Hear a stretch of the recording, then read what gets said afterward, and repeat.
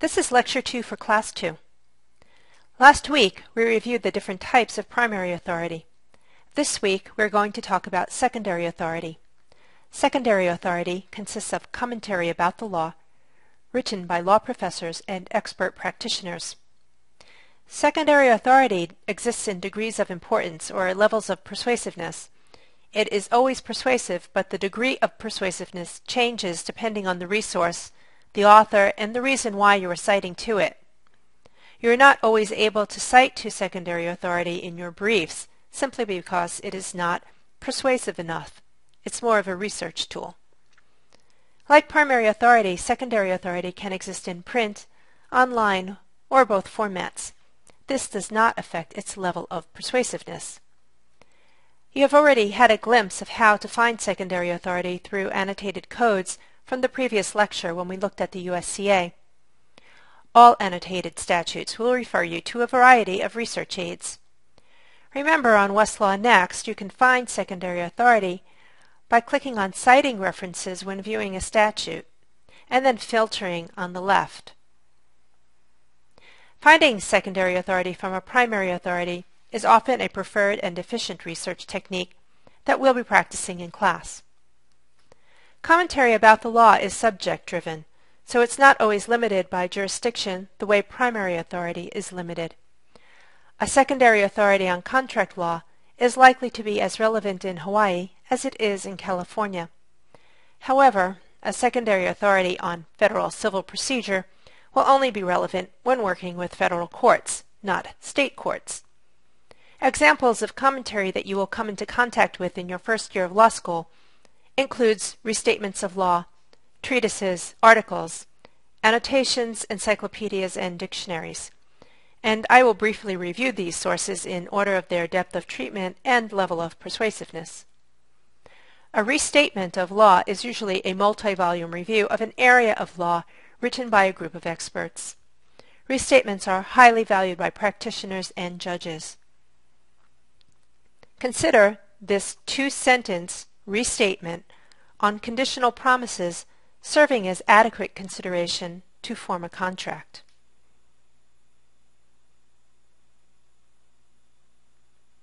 These two statements represent thousands of judicial opinions which informed the authors of this rule. In addition to this clearly stated rule, every entry provides a note explaining the rule, shows you how to apply it using hypotheticals, and then provides citations to cases that address it organized by jurisdiction. After reading the rule, you would then start exploring the case law relevant to your jurisdiction. Do you remember what your jurisdiction is here in Hawaii? Do you remember what jurisdiction is at all? If not, you better look it up again.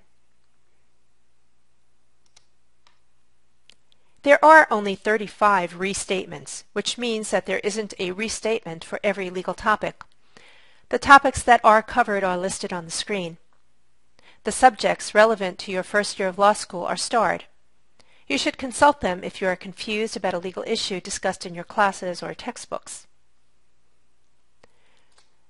The restatements in the library are located across from the Dole Street windows and can be found along range number 38. This is a difficult set of books to update and use in print, and I recommend using the Westlaw Next version of it to acquire the most recent version of any particular section. To do this, select secondary sources from the main screen, and then look for Restatements and Principles of the Law. From here, you can select the title that is suitable for your research. If we want to go back and visit contracts, we see that there is a restatement first and a restatement second.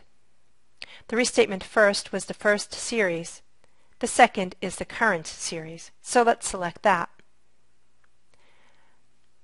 Here you'll see a table of contents which orients you to the set of books. You can scroll through the table of contents to find the topic that you're interested in reading about. For example, the requirement of consideration. And from here, you can maneuver to the particular section you want to research. Section 76, Conditional Promise, was what we looked at in the print version. The next type of secondary authority I want to review is a treatise. A treatise is a scholarly commentary on the law in a particular subject group. These resources tend to be an in-depth and thorough analysis of the law for a defined subject area. Think of a treatise as having a lawyer with a special expertise in this area of law explaining it to you. For example, Williston's A Treatise on the Law of Contracts. Every lawyer who took a contracts class knows this publication and continues to refer to it during their careers.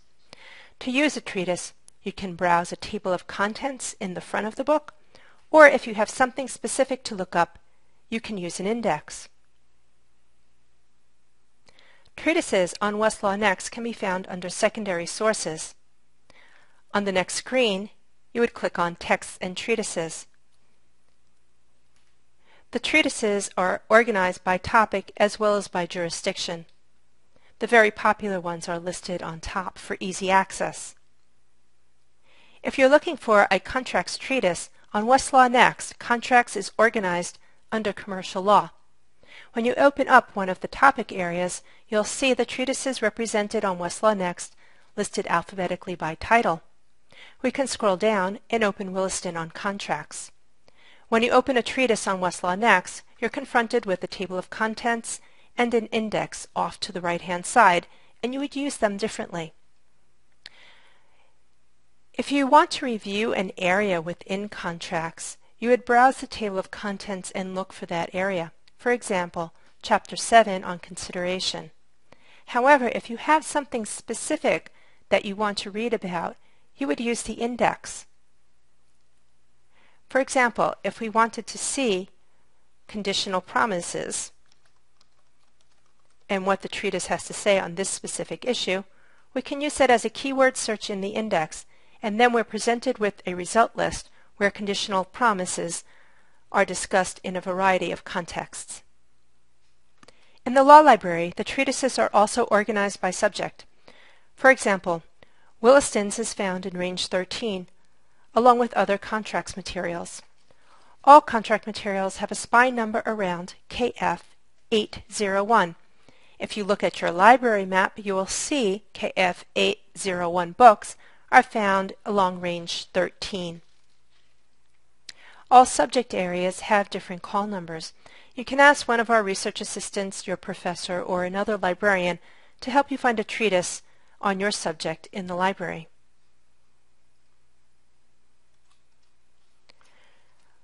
Articles that you will read are usually published in law reviews or law journals. Law reviews and journals are publications that are produced by law schools, bar associations, and some commercial publishers. The articles are narrowly focused on discrete aspects of an area of law, and they are heavily footnoted. In law school, you will read a lot of law journal articles. Many of them can be found through your Westlaw Next account by conducting a keyword search, but we like to recommend a service called Hein Online for law journals. To access this database, go to the library's webpage and select Hein Online under the research links. There's a lot of different content on Hein Online, but we're interested in the Law Journal Library. A reason that we like to use Hein Online is because it has more law journals than Westlaw Next. You can conduct keyword searches from the Law Journal Library by entering your keywords in this box. If you have a citation, you can use the Citation Navigator and enter your citation directly.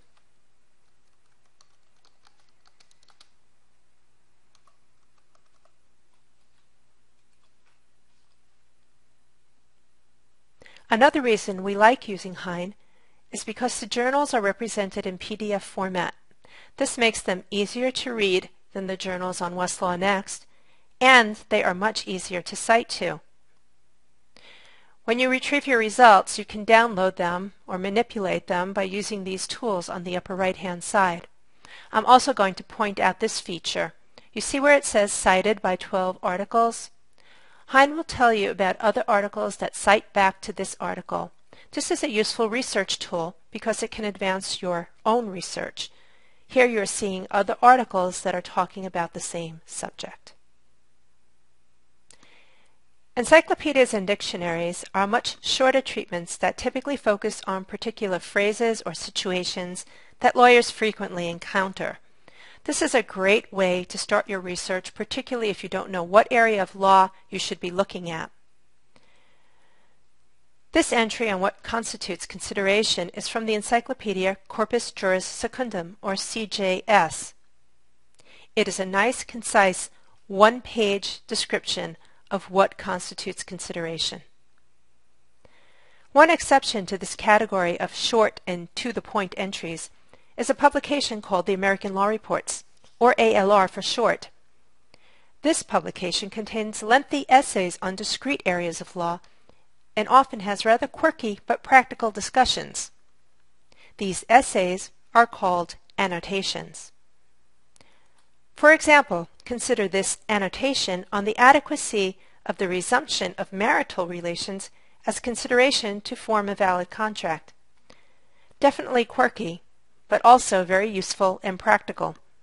If you find an ALR annotation on your topic, much of your research will already be done and you'll only need to update it. That's why we always recommend check the ALRs to see if someone has already done your research for you. American Law Reports have essays on international, federal, and state law topics. The jurisdictions are separated into ALR International, ALR Federal, and then the state topics, which are represented in series beginning with the original ALR and continuing to ALR 6th. It's important to know which version of the ALR you are citing to for Blue Book purposes. The American Law Report series are extremely valuable research tools, but you should not be citing to them in your briefs. Remember that most of these resources we've discussed have a table of contents to help orient you to the publication in the front of the book, and a detailed index for more precise inquiries at the end of the book, such as these indexes for the American Law Reports. If you're on Westlaw Next, the index to publication is on the right side of the screen.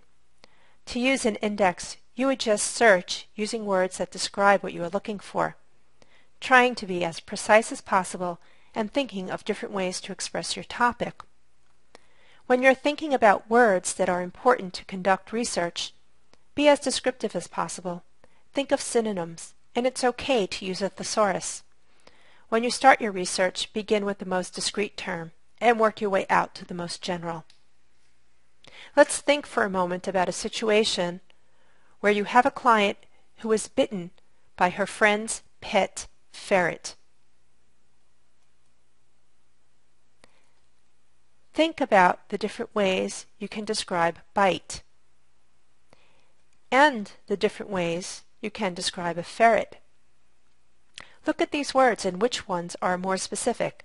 Those are the ones they're going to start with. Keep in mind that your words might change as you do more research and learn more about your case. They might expand or contract or change completely. For example, you might learn that a ferret is not a rodent, but it belongs to the weasel family instead. All of these secondary authority resources are useful to a researcher, but you may prefer one over another depending on your task at hand. For example, if you need a thorough understanding of a practice area, you'll probably lean toward finding a good treatise. It will bring together many concepts within that subject and cite you to case law as well as statutory law. If, on the other hand, you are tracking down a judicial doctrine in a common law area, you're more likely to consult a restatement. Regardless of which resource you are using, you must always be vigilant about evaluating it. How relevant is it? Who wrote it? What are their credentials? Do they have a bias? Does it affect the veracity of the material? Is the material current, and does it matter if it's current? Well, we have something to help you get used to making this analysis. It is called the CRAP test. Yes, that's right, the CRAP test. Let me take you back to our research guide on authority. If we revisit Authority Resources for Law, and this time we look at the second tab here, you'll see the CRAP test. And you'll see that through this analysis you can assign points to the material that you're evaluating. The higher the number of points, the better the material is. You should be using this for your homework and when you encounter new resources that you're unfamiliar with. To make it easy to use, we provided a PDF version of it so you can download it to your own computer. Secondary authority exists in many forms. Some forms are more authoritative than others. You will often be referenced to a resource from another resource, whether it's secondary or primary. Regardless, you should always be questioning the accuracy, validity, and reliability of the resource.